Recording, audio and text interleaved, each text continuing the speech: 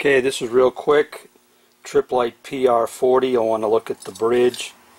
This is the second video. I've got a meter here. I've got it on ohms. Just for sanity check, this is the diode check. This is a known diode. I know it works. There's the junction, 0.5 volts, say. Flip it around. There it is, open. That's just one I have in my parts box. So I'm going to take this bridge here, hook it up, and there's one leg of the bridge is dead, shorted out. If I reverse the leads here on that, that's okay. So you've got just here on the one of the, this is a full wave bridge. They've got two of the reds which are going to the output sections to on here, and they have the blues that are coming from the center tap or one end of the winding hooking on either side. And so this appears like it's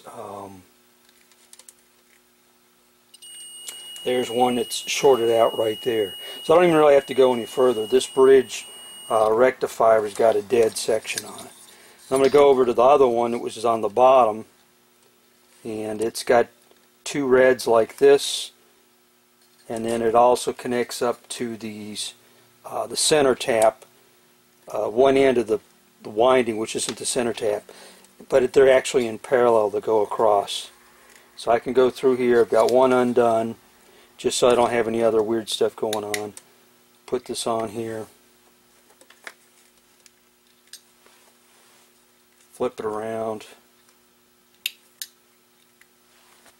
So that diode is good in the bridge. Let's go down over here and look at the other one.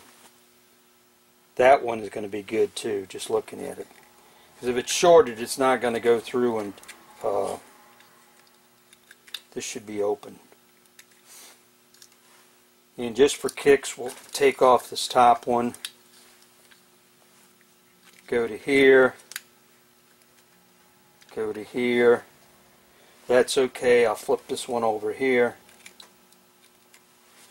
And that's okay. So the bottom bridge on here is okay. And what they've got here on this Tripp Lite is they have each section over here has two reds that are going to the output side, and they each go to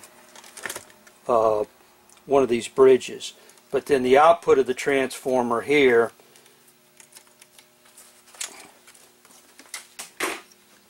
goes up and hooks onto either side here like this. So I've just proved that this one section here that is problematical, I need to put a new bridge on there. The part number is P70CT0P, and the red dots indicate where the positive is on here.